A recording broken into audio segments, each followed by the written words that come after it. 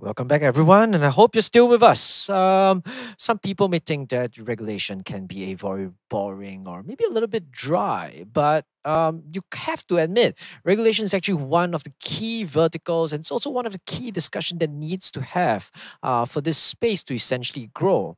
And with that note, we're actually going to switch things up a little bit right now because we have a fireside chat with the 14th and current Commodities and Futures Trading Commission's chairman, Heath Tarbert, is better known as the CFTC, basically. He will be moderated and interviewed by Dr. Jim, who is himself an ex-CFTC chairman and currently part of the Delta Strategy Group. I'm very sure he'll be very keen to get insights, especially given his experience as a former chairman himself, about the latest regulatory thoughts and movements that's been going on, especially with all the excitement, if I can say so, that's been going on in this year. Right, gentlemen, please go ahead. Well, good afternoon. My name is Jim Newsome, and I'm definitely pleased to participate with a very special guest at this year's program. I'm formerly chairman of the CFTC and retired president and CEO of the New York Mercantile Exchange. And I also have the privilege of serving on the advisory boards of the Global Blockchain Business Council, as well as the Chamber of Digital Commerce. Our special guest this afternoon is Dr. Heath Tarbert. Dr. Tarbert is chairman and chief executive of the U.S. Commodity Futures Trading Commission. And the mission, as most of you know, of the CFTC is to promote integrity, resilience, and vibrancy of the U.S. derivatives markets through sound regulation. And I'm happy to say that under Dr. Tarbert's leadership, I think they're certainly meeting that goal. Chairman Tarbert also serves as a voting member of the Financial Stability Oversight Council, or FSOC, and is vice chairman of OSCO, which is the International Organizations of Security Commissions. And we're going to go into a bit more detail on that later on in the program. But he also serves as a member of the President's Working Group on Financial Markets. So, Mr. Chairman, thank you for taking time to be with us this afternoon. Before we really begin, would you like to spend a few moments just talking about some of, basically an introduction on your part and some of the things that are important to you? Well, thank you so much. And I think I can address you as Mr. Chairman as well. I'm honored to have one of my predecessors interview me. A bit scary, but really an honor to be with you here, Jim. And obviously feel free to refer to me by my first name as well. It's really wonderful to be here to talk to Unitize and particularly Blockchain Week. And of course, it's quite fitting, isn't it, that during Blockchain Week, we're actually doing the fireside chat digitally. That said, as much as technology is obviously of critical importance, it's just not the same as being there in person. So my hope is in future years, I can be with you, Jim, and with everyone else in person out there in San Francisco. I've often said that it's critically important that the United States lead in technology, and particularly blockchain technology. So it's really particularly an honor for me to be here, because I think this technology that all of you are so heavily involved with is so important and will be critical to our financial system in the decades ahead. And so the CFTC, as many people know, is unique among financial regulators for a variety of reasons. But I think most importantly, this is something that was certainly the case during your leadership, Jim, is that we're primarily a principles-based regulator. Our view is that depending on the circumstances, it's often better to have a set of clear regulatory principles that are broad enough for people to be able to innovate, to people to comply with, but at the same time, not so overly prescriptive that in some cases it can essentially diminish innovation and technological development. So a principles-based regulator, I think, makes the CFTC unique. And that's why I'm particularly pleased that the largest classes of digital assets, Bitcoin and Ether, currently are within the CFTC's jurisdiction. And under my leadership, but certainly under the leadership of others like you, Jim, the CFTC has always prided itself in being ahead of the curve. In fact, the agency itself was founded in the 1970s when the financial markets changed dramatically after the Bretton Woods Agreement dissolved, and there were risks around the world that needed to be hedged, that needed to be managed. And so you saw the growth and development of the American futures markets, dealing things like with interest rate risk, FX risk, and a whole host of things. And that gave birth to the CFTC. So it was really innovation itself that gave birth to our agency. And that's why I think it's so important that the CFTC help foster innovation. The only thing that I do want to stress, though, that I think it's really important is that this market needs to grow, but it needs to grow in the right way. And we do see a lot of fraud and fraudulent activity and manipulation in these markets. And so we are seeing bad actors come into these markets primarily because they're new. And some of them are taking advantage of retail customers. And so apart from, on the one hand, promoting innovation, on the other hand, it's important that the CFTC be there to weed out the bad apples from these markets so they really can grow and develop. So again, it's a true honor to be here with you today, Jim. Well, thank you very much, Mr. Chairman. As a former regulator, I certainly appreciate your view to regulation and the principle-based approach that CFTC has long been known for. You've been a real champion of that approach, and I can assure you it's appreciated. As we begin, would you share with us kind of your experience prior to joining the commission and how that experience has really informed your decision-making process as it relates to blockchain, DLT, and the crypto space in general? Yeah, so thank you, Jim. I've had a career both in the private sector and in the public sector prior to coming to the CFTC. I was on the Hill during the Dodd-Frank Act, and so sort of saw how legislation was made and how the legislature perceived concerns about our financial system. But I spent the last decade prior to entering government again in 2017 in private law practice. And there I had the chance to work with all sorts of innovators all around the world and really see the regulatory landscape through their eyes. And that was a remarkable experience because it gave me the perspective I think I need to be a good regulator, and that's to understand the point of view of those being regulated. And I had the opportunity to work with some fintech firms and some others, and there was a real need for clarity. People wanted to do the right thing. They want responsible innovation. But in many cases, the law was so muddled that they really didn't know how to proceed. So one of the things that I've tried to do is to bring clarity to the way we regulate. The other formative experience was my last job at the Treasury Department. There I oversaw the international division. And the perspective there was really important because it became so clear that crypto and digital assets and fintech and blockchain, they don't care about borders. Regulators and governments care about borders, but technology doesn't. So really, this field, in order to sort of reach its full potential, we need international cooperation and also some standardization, uniformity in the international realm as well. So I hope that both of those experiences, my private sector as well as my public sector, can sort of aid me as I approach this role in regulating that area of blockchain and fintech that comes within the CFTC. Well, Mr. Chairman, I think there's no doubt that your both private and public experience are of tremendous value to your role as chairman of the CFTC, particularly in today's marketplace and in your role at the Treasury overseeing international markets and financial regulation are critical. As you said in your introduction, the U.S. must lead the world in allowing the development of this new technology, and we all know that applying overly prescriptive rules could easily stunt the development of this market. Do you still currently believe that the U.S. is leading the world from a regulatory standpoint, and what do we need to do to either gain or maintain this lead as a regulator? Yeah, great question, Jim. I don't think I can say that we're a leader from the regulatory standpoint. I do think we're a leader from the technological standpoint.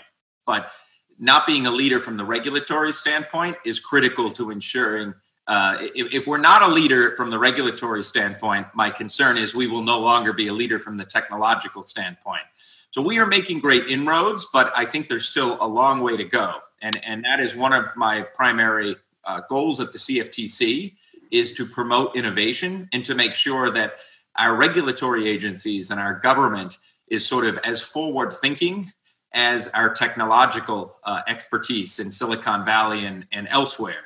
And one of the keys to that is ensuring that we have relevant education. We created, under my predecessor, Lab CFTC. And one of the goals of Lab CFTC is to serve as that critical liaison between the regulatory world of Washington and beyond to the technological community, the people that are actually creating and working on the blockchain and digital assets. So that's part of this Lab CFTC's mission. And I had elevated that to be an office reporting directly to the chairman. So there's essentially a link directly from the blockchain community to myself. Second key aspect of making sure that U.S. regulation leads is education. I think, particularly in Washington, people are hesitant to learn new things. People are comfortable with old ways of doing things. And so the culture of the CFTC is a really great culture. It's all about teamwork and expertise. And so trying to build on that with also education has been key, making sure that people actually understand these new technologies. One of the benefits of COVID-19, which of course has been very tragic for this nation and obviously has resulted in economic turmoil, I try to look at things and to see if there's anything that good can come out of it. And one of the things that has come out of it is I end up having a lot more time at home to read, to take courses, to understand. And so I have tried to I have fewer meetings with outside constituencies. So I've tried to take that time and invest it in education. So I've taken advanced courses by our experts at Lab CFTC and also talked to members of the blockchain community directly to make sure that I can utilize this extra time that we have now that we're social distancing and not necessarily having as many not traveling as much and not having as much frequent interaction to really learn as much as I can. Because I think the key thing is for regulators to understand the technological community, just as it's important that the technological community feel comfortable understanding regulation. As I mentioned in my private sector, I think most people in the blockchain community really care about following the law and they want to innovate, they want to do it responsibly, but there's a disconnect between the tech world and the regulatory world, and one of the things I'd like to do is to make that connection stronger. Okay, that's great, Mr. Chairman. As you well know, regulatory certainty is key or is crucial in any market, but especially in a new market. Could you share with us some of your thoughts, some of your work, and the CFTC's work with the SEC, particularly in regard to the issuance of tokens and their classification? For example, whether it's an investment contract, a utility coin, a commodity, a currency, or otherwise, do you foresee any additional guidance from either the CFTC or the SEC to provide further clarification in this whole new arena? Absolutely. I think we can definitely foresee greater clarity and information coming out of both agencies. Not sure quite when, but I can tell you that working with the SEC on these issues and a whole host of issues has been a big part of what I do. I have the privilege of talking with Chairman Clayton often several times a week, but very frequently. And I know this is an important item for him as well. For our part, we have tried to provide as much clarity as possible. To your point, it's really important that people understand what the rules of the game are, and then they can innovate accordingly. We have made the determination, based on the SEC's determination that it's not a security or an investment contract, that Bitcoin and Ether are commodities falling within our jurisdiction. But really, the threshold question is largely whether something is a security or not. And that is the sole province of the SEC. And so once they make a determination, we then can take their determination, particularly if the determination is it's not a security, and then we can start thinking about it in terms of our own regime and trying to provide clarity around what people need to do in terms of complying. Interestingly enough, and many people in the blockchain community may not fully understand this, the CFTC is essentially a derivatives regulator. We have regulatory jurisdiction over futures, swaps, options, most of them, and then also certain leverage transactions in digital assets. We do not have plenary jurisdiction over spot transactions. So many of the crypto exchanges that are dealing in these tokens today, even if they are commodities, we don't have regulatory oversight over them. We do, however, and this is the important point, have fraud and manipulation jurisdiction. And so back to my earlier point about the importance of making sure that customers are protected, even though we don't have the authority to necessarily regulate some of these exchanges, if we see rampant fraud and manipulation, and we see in particular retail customers getting scammed, we have started using CFTC enforcement authority to deal with that. My view being that, number one, it helps clean up this market. So the good people, all of you that are watching and participating, are free to innovate, and there's not the danger of bad actors coming in and either disturbing the market or having a government backlash because they throw the good out with the bad. Secondly, we do have right now 5 exchanges that are listing digital assets on contracts. And so if there's manipulation in the spot market at some of these exchanges, it ultimately can affect the prices on those derivatives exchanges that are trading in these assets that we do have regulatory authority. So to ensure the integrity of those markets, we will start policing at least some aspects of the spot markets. Okay, thank you, Mr. Chairman. We know that some exchanges have offered margin trading in regard to Bitcoin. And of course, that presents some tension with regard to the Commodity Exchange Act. We have seen the Commission initiate enforcement actions against exchanges that have chosen to engage in this behavior. And then the Commission subsequently has provided guidance on the margin trading issue. What is the Commission's thinking on enforcement, not just as it relates to margin trading and crypto, but for the broader kind of crypto space as well? Sure. I would say it's probably twofold. The first is making sure that innocent retail customers are not getting scammed. And that is really important because in some of these markets, we obviously have sophisticated institutional investors, and that's fine. But in other cases, we really do have retail investors, people that if the government doesn't step in to assist, then perhaps no one will. And my concern is that if a few bad actors get into these markets and they really manipulate it, they create fraud and a bad reputation, my concern is there will be a huge backlash, legal, regulatory, et cetera, that can effectively undercut all the great things that the blockchain community is doing. So we're focused on those bad actors, particularly those that target retail customers. The second thing we're concerned about is, to your point about these various exchanges, we don't want people to create shadow futures exchanges. And so one of the guidance that we gave on actual delivery was basically to spell out at what point does something effectively become no longer a spot transaction, but something that really is subject to CFTC regulation. And as a result, they actually have to register as a designated contract market. So we don't want shadow futures markets basically developing outside the oversight of the CFTC regime.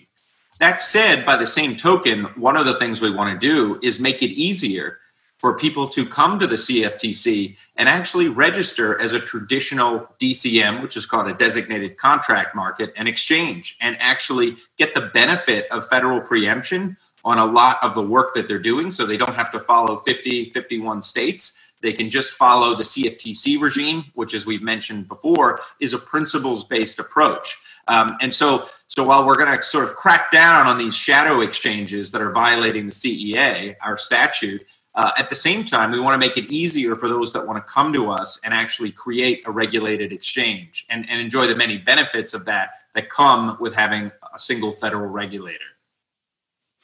Yeah, I think that's critical. And we all know how important the exclusive jurisdiction of the CFTC is as it relates to futures markets. And that scenario in this new market, there's no doubt, would simplify the regulatory component of these new businesses trying to get started. To that point, we've observed a number of foreign jurisdictions and central banks experimenting or exploring central bank digital currencies, or CBDCs, particularly the People's Bank of China. One of your prior roles was obviously with the U.S. Treasury, working in international markets, and you have a lot of experience in coordinating with the Federal Reserve Bank on many different initiatives. What do you see as the federal government's role in developing a CBDC for the dollar? And I guess, what hurdles or issues are a primary concern to you towards achieving that type of goal? Sure. So obviously this is in the province of the Fed, and we'll rely on their expertise in determining how and if and whether they would like to have a digital version of the dollar.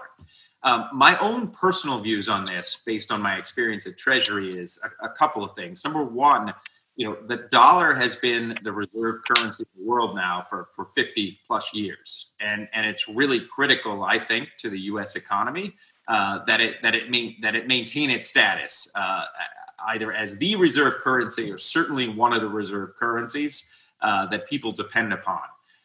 And so if it makes sense in order to keep that status, to digitalize the dollar, then I think it's certainly worth looking in. I think in terms of some of the hurdles, there would be the question of anti-money laundering and AML. That has been something that has been a part of sort of the dollar clearing conversation. And how do we have the dollar as the world's reserve currency, but at the same time ensure that our anti-money laundering laws and the dollars aren't being used for nefarious purposes? And so that same rubric, I think, would need to be applied to any kind of digital version of the dollar.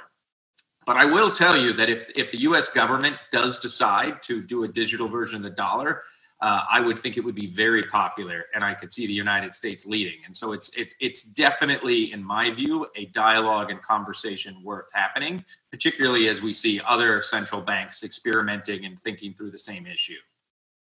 Well, good. That's great news, Mr. Chairman.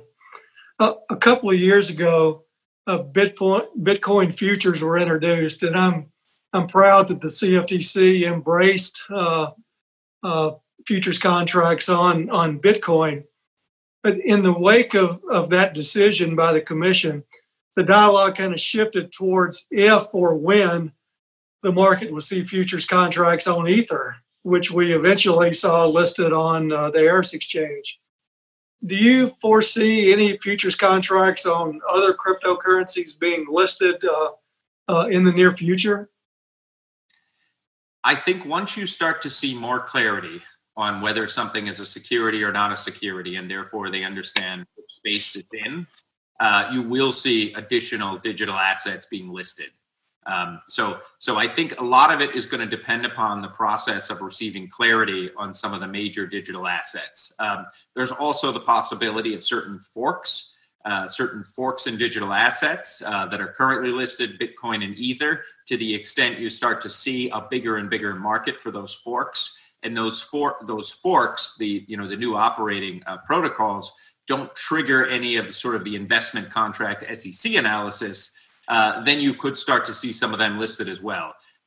Unlike my prediction about Ether, which I said sort of in the next year or so, and I think it was less than a year. At this point, I don't see anything necessarily on the horizon, but I think it's inevitable that in the future, once major classes of digital assets receive the clarity on whether they're a security, whether they're a commodity, you'll start to see them also be listed, particularly as they get more and more popular and people do see them as a store of value.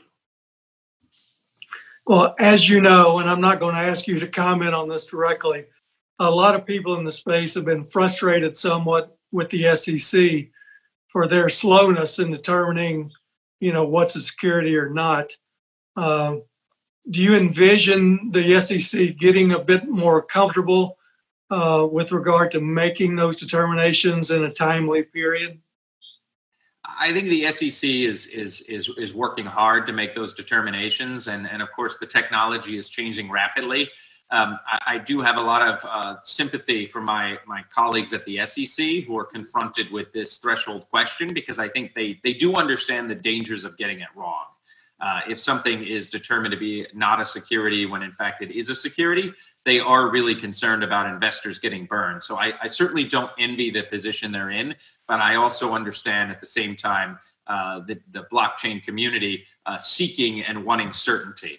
So what I can promise you is whenever the SEC decides whether something is a security or not, particularly if it's not a security, we will move in short order at the CFTC to provide the clarity that it is in fact a commodity and therefore subject to our jurisdiction.